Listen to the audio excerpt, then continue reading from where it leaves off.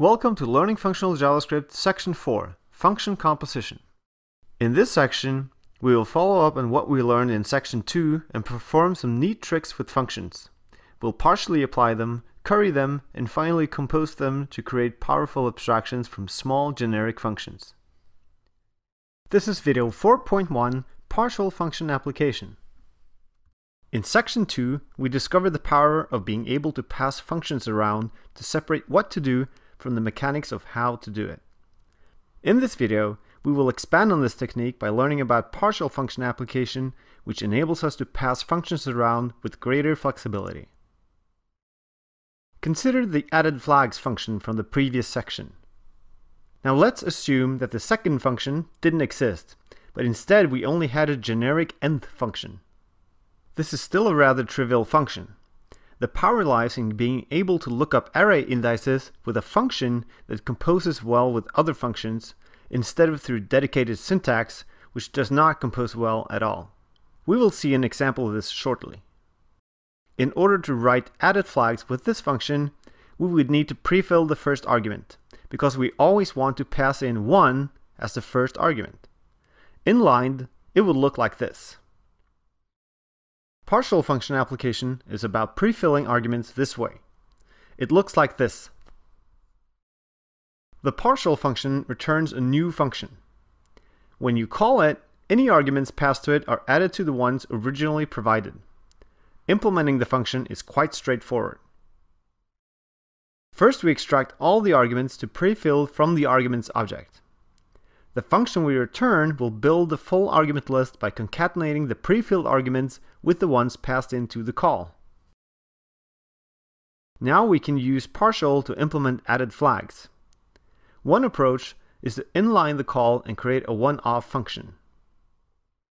This is often good enough.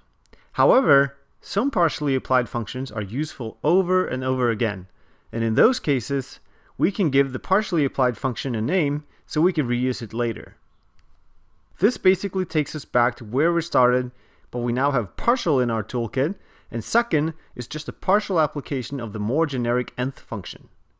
This example shows how the function version of accessing individual array elements composes better than raw property access. There's no way to inline the raw property access the same way we did with the call to the second function. Remember in video 3.3, we implemented the boot time reading and parsing of page files using promises.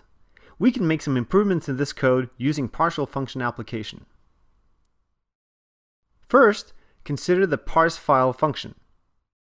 We can break things apart a little to make things clearer. We'll extract a function that gets the ID from the file name. We will also extract a page creating function. If we make it so it takes the ID as its first argument, we can conveniently partially apply it and pass the result to the promise then function. The result is very compact and almost declarative. So far, so good.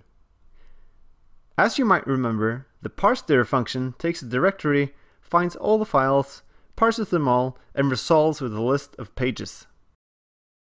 Let's use partial application to make this more concise. The path.join call always takes the same directory as the first argument. Enter partial. Unfortunately, this fails horribly. But why? It turns out that map passes more than one argument to its function. In addition to the value, it also passes the index as well as the whole array. Basically, this is what's happening now. This is causing path.join to fail because it only works with strings. Does that mean we can't use partial application in this case? Of course it doesn't.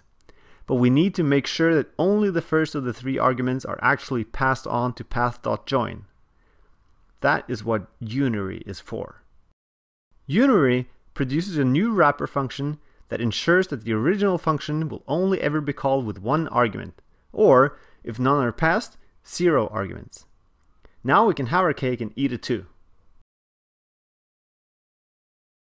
Sometimes extracting and naming partially applied functions like these help with the readability of the code. Before we're done loading and parsing pages, we need to sort them. We'll start with a straightforward inline sort.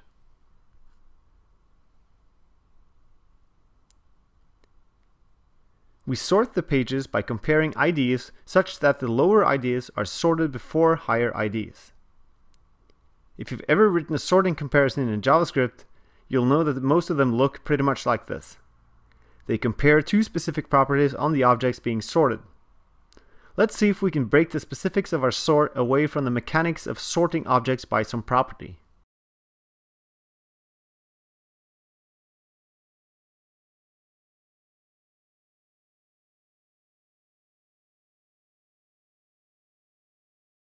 Not too shabby. While sorting by comparing two properties is very common, it would be even nicer to have a sorting function that just sorted by some function, one that we can inject to determine how two items compare. By taking the function as the first argument, we set it up for some sweet partial application as well. That's better. All we have to do now is to extract the property lookup function. Let's call it prop. Prop is another one of those functions that look too simple to even bother with, but they turn out to be really useful. Let's see it in combination with sort by.